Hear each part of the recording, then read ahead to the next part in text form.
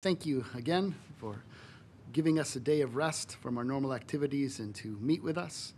We thank you for your word and for the sacraments and for your spirit. We pray that you would be with us now. We pray that we would be changed by the renewing of our minds through your word. We pray that you conform us more to the image of Jesus. In his name we pray. Amen. Well, please be seated and turn, if you will, in your Bibles to Philippians chapter 3.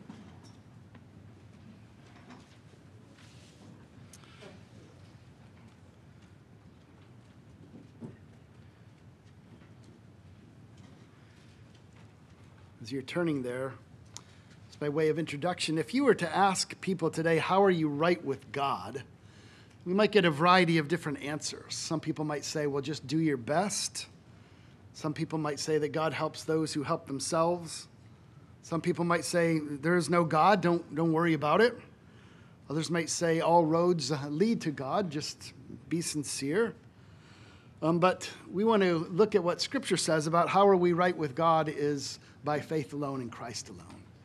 And actually, one of the rallying cries of the Protestant Reformation, they had what we know are the 5 solas of the Reformation. We believe that we are saved by grace alone, through faith alone, in Christ alone, for the glory of God alone, and according to the Scriptures alone.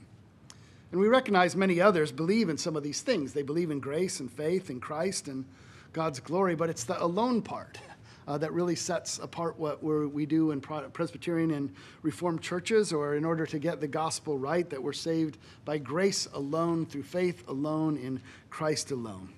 And here is one of the passages that really highlights that for us. We recognize that to be right before God, in other words, to be righteous before God, there's both a legal and a relational aspect to that. And in Adam, we were legally separated from God. We were condemned. We were by nature, Scripture says, children of wrath, which is the worst news that we could possibly hear. By nature, we're dead in our trespasses and sins, and we're separated from God. We're under condemnation. But in Adam, we were also relationally separated from God. We were enemies. We were sinners. We were foreigners. We were strangers. We were both guilty and corrupt. And so how can we be right with God? How can this happen? Is by the gift that he gives us in Christ, and the gift that he gives us to even have faith to believe in Jesus Christ. And we recognize this in particular as we look at this passage from the Apostle Paul in Philippians today. I'd like to consider, the title of the sermon is A Tale of Two Righteousnesses. And I know that's not really a word, but a little riff off Charles Dickens there. A tale of two righteousnesses. You're either righteous by the way of the law, in which no one will be saved, or you're righteous by faith alone in Christ, which everyone who believes in him will be saved. And so here we hear 3 things. We hear Paul's warning as a pastor, we hear Paul's resume as a Pharisee, and Paul's accounting as a Christian. So we hear Paul's warning as a pastor, Paul's resume as a Pharisee, and Paul's accounting as a Christian.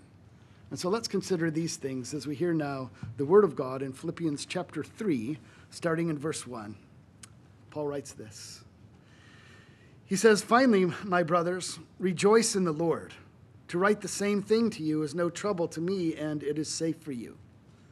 Look out for the dogs, look out for the evildoers, look out for those who mutilate the flesh. For we are the circumcision, who worship by the Spirit of God and glory in Christ Jesus and put no confidence in the flesh. Though I myself have reason for confidence in the flesh also. If anyone else thinks he has reason for confidence in the flesh, I have more. Circumcised on the 8th day, of the people of Israel, of the tribe of Benjamin, a Hebrew of Hebrews. As to the law, a Pharisee. As to zeal, a persecutor of the church. As to righteousness under the law, blameless.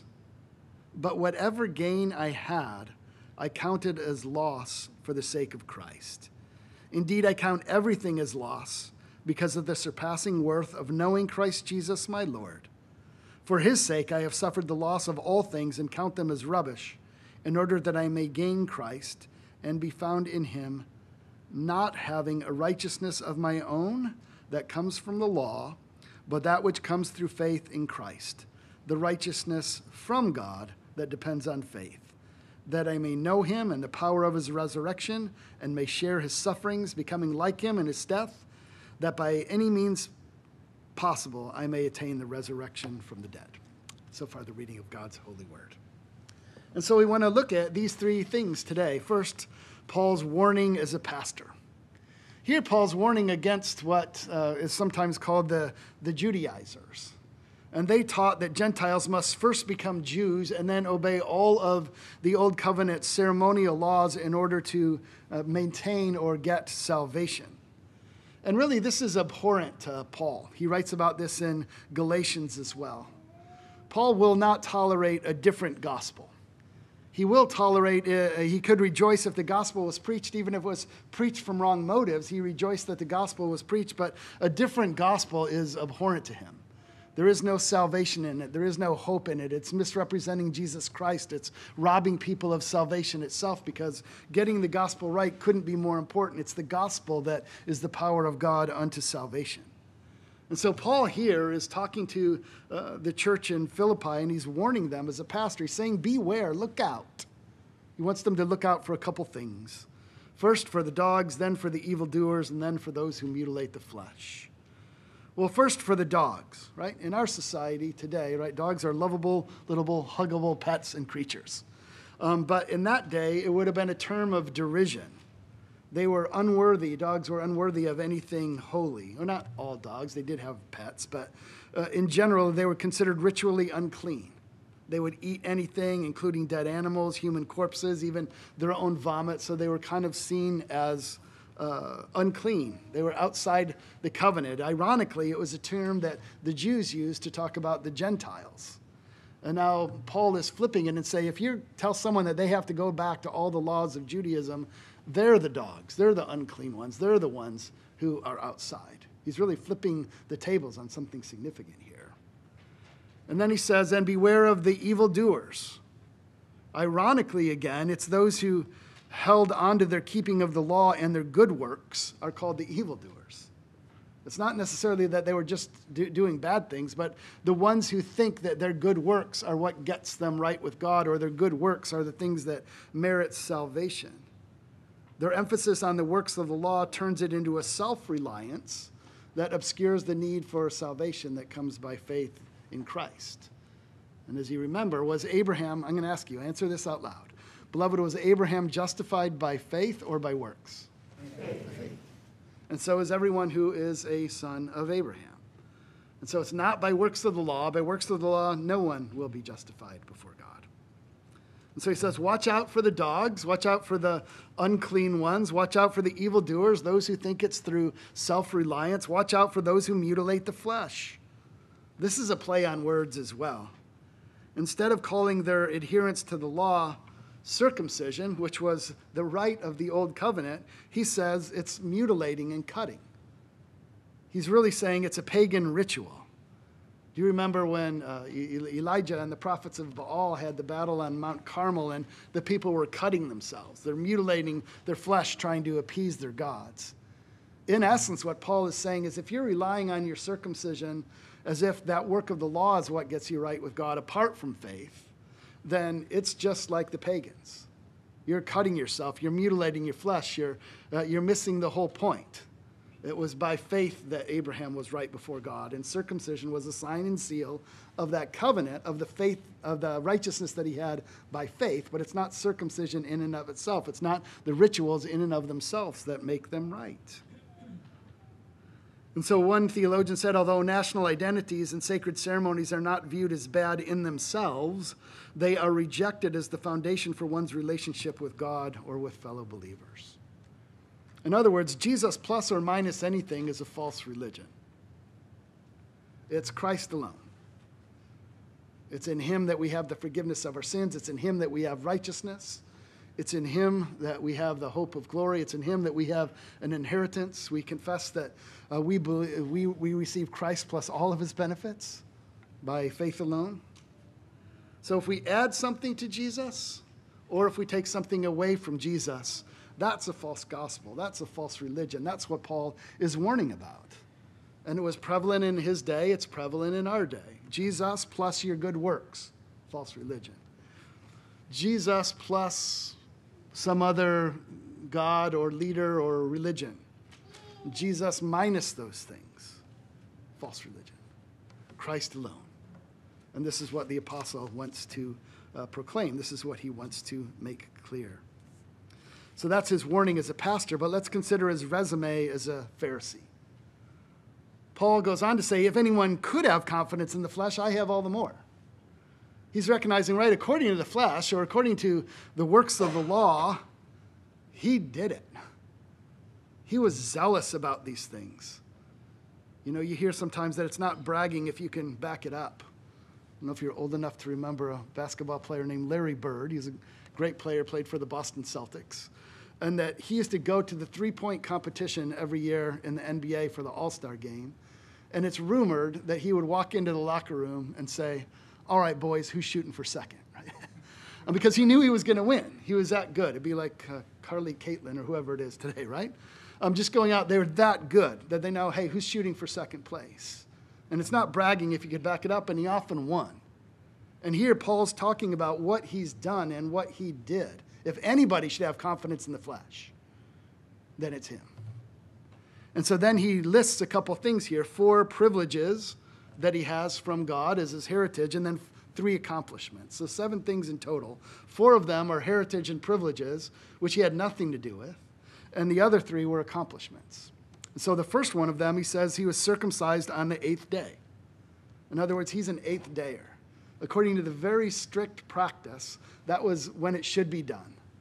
Not everyone was able to do that for one reason or another, but if you want to do it and you want to do it right, you're circumcised on the 8th day.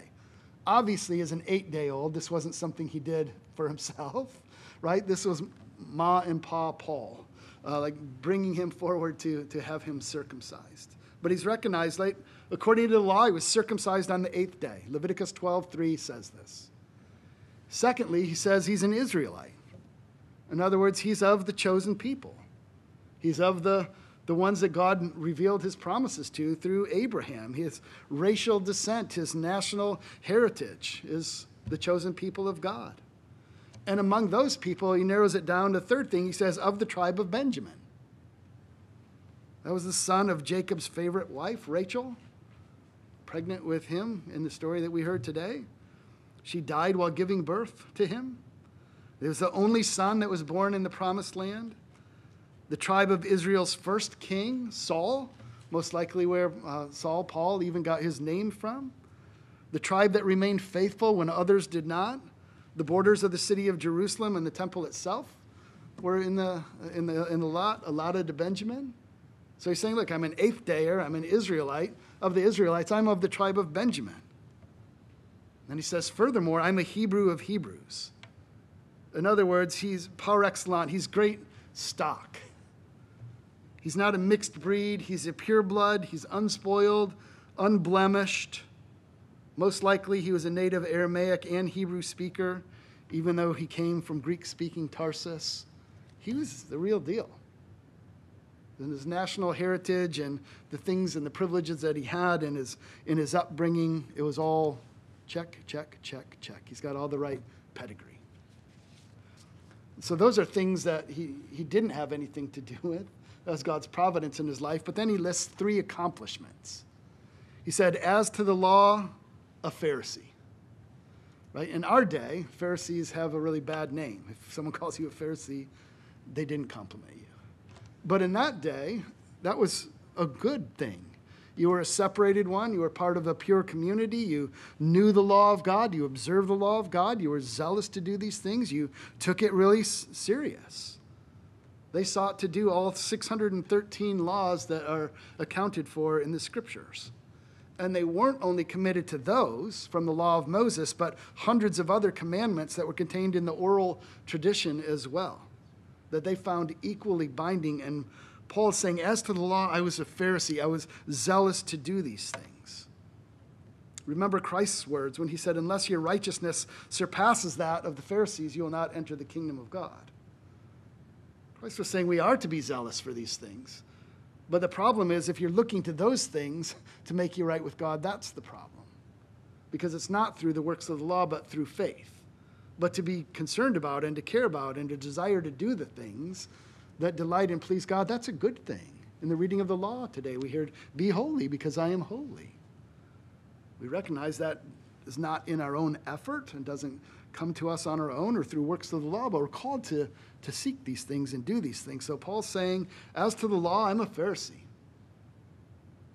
And then he goes on to say, as to zeal, he's a persecutor of the church. In other words, he was zealous for God as he understood him at the time. He's zealous for God and his house and his worship and his prayer. He wasn't on the sidelines. He wasn't an armchair quarterback, but he was engaged in a spiritual battle. You remember that he stood by at the stoning of Stephen. And at that time, he thought he was doing the Lord's bidding.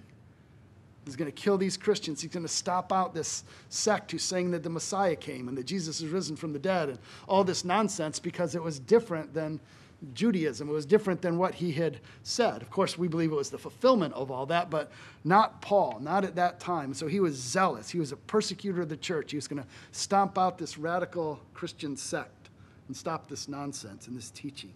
And he was zealous for that.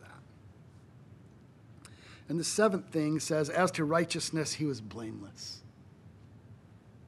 That means that he was without reproach, that he was faultless, that he was without guilt or without defect. Clearly, it doesn't mean that he's sinless. No self-respecting Jew would have thought that they could ever be sinless. As a matter of fact, their whole system had sacrifices for all kinds of different sins that they participated in either weekly or annually or what have you. So when he says he's blameless, he doesn't mean that he's sinless. No, nobody would have thought that. But he thought there's nothing that you could bring any charge against him. If he was going to be put forward as an elder or a deacon in their church, nobody could say anything about him. Nobody would have anything to say. He's above reproach. He's faultless. He lives a good and godly and moral life. You can think of the rich young ruler when Jesus asked him, when he asked, what must I do to be saved? And Jesus tells him, and the rich young ruler said, all these I've done since my youth. There's still something that he lacked, which the Lord was going to show him, which is what the Lord will show Paul here. But in terms of looking at these things outwardly, hey, I've done this. He has exemplary conformity to the way of life that's prescribed in the law in terms of outward obedience. Nobody could have brought a charge against him. And so the last thing we want to look at is Paul's accounting as a Christian. So we looked at his warning as a pastor. We looked at his resume as a Pharisee, but something changed, didn't it? Paul's accounting as a Christian.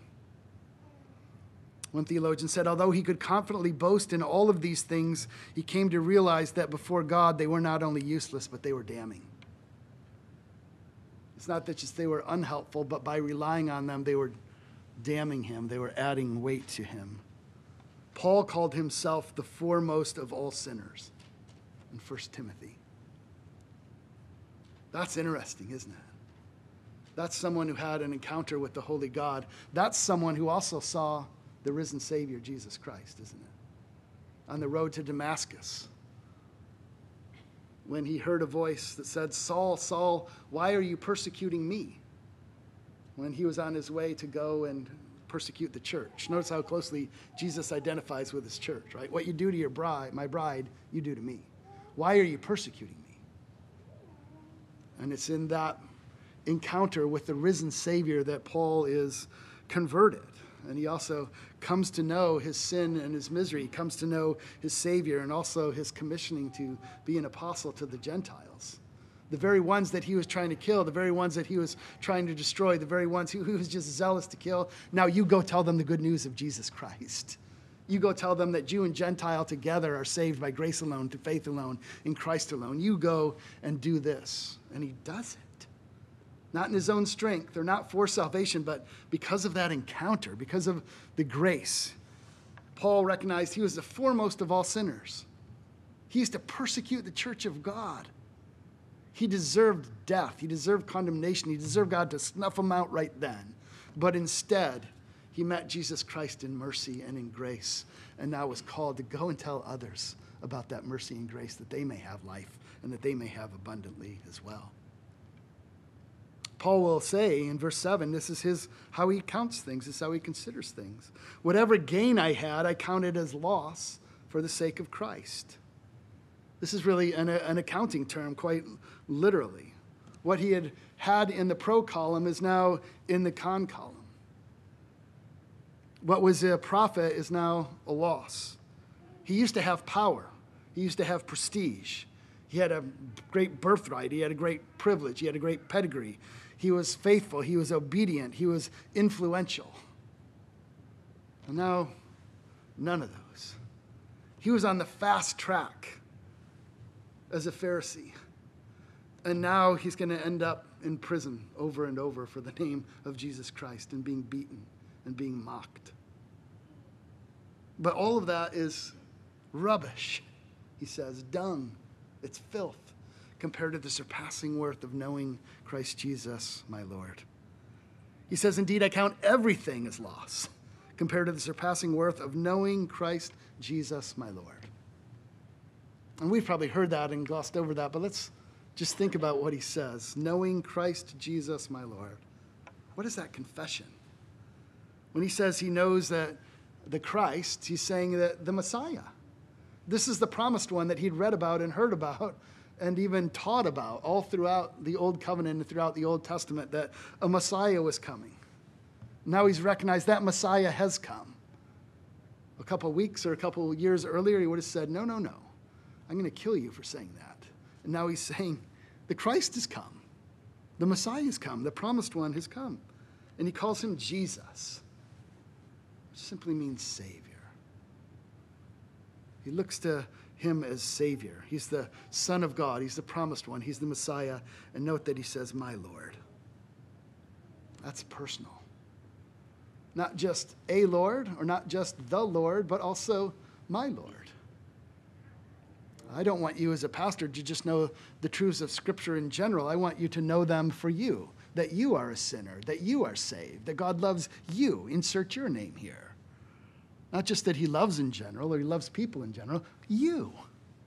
This body broken for you, this blood shed for you, this name given to you, this spirit given to you.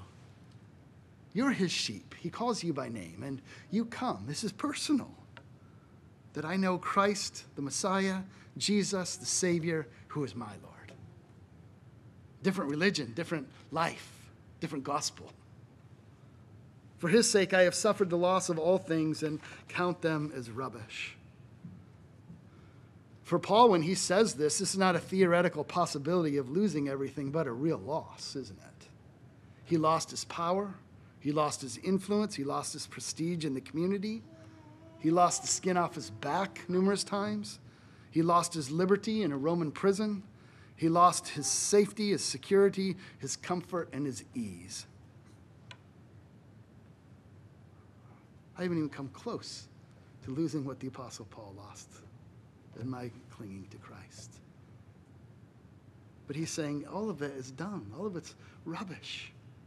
It doesn't even compare to knowing the reality and the person of Jesus Christ, who is my Lord. The treasure worth more than everything to Paul is Christ Jesus himself. To gain him, to be found in him, and to know him, not just about him. Dr. Dennis Johnson, in commenting on this passage, he makes that a little clear for us. He says, for Paul, Christ is not merely a dispenser of saving benefits, forgiveness, acceptance with God, life-transforming power, future resurrection. Christ, the second person of the Holy Trinity, is God, for whose fellowship we are designed and whose friendship we find our highest joy. It's Christ. Yes, he dispenses and he gives all of these gifts, but Christ himself, he knows him, he loves him. Everything else is a loss compared to knowing him, knowing Christ, not just about him or what he does, but him. And he goes on to say, and to be found in him, this is where we're getting into the title of the sermon, not having a righteousness of my own that comes from the law, but that which comes through faith in Christ, the righteousness from God that depends on faith. So there's a tale of two righteousnesses. To be found in a righteousness of my own that comes from the law, and Scripture makes it clear, beloved, by the works of the law, how many people will be justified? How many? None. So that way, it's impossible. The other way is the righteousness that comes through faith in Christ, the righteousness from God. And so here he's talking about two different kinds of righteousness. There's an achieved righteousness, and there's a received righteousness. The achieved righteousness is that which we do on our own, through our own efforts, through our own work, through seeking to appease God on our own, through works of the law. It's self-conferred. We end up being the judge, the jury, and the attorney. It's through the law. And Scripture couldn't be more clear that through the works of the law, no one will be justified in his sight. We're by nature children of wrath. We're lost. We're dead in our trespasses and sins. No one seeks God. No one comes. No one is justified through the works of the law. But that's not the end of the story. There is a righteousness. There is a way to be made right with God. And that's a received righteousness, a righteousness that comes by faith in Jesus Christ, a gift. It's through faith in Christ. The righteousness that is from God. That's the contrast that the text is making. There's a from the law righteousness, and there's a from God righteousness. And the from God righteousness is giving us Jesus Christ as our Savior. That he came and paid the penalty for all of our law breaking.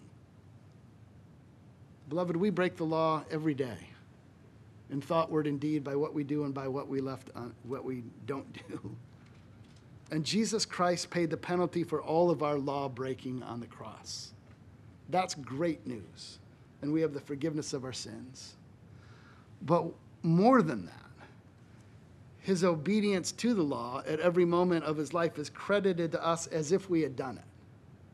That's remarkable.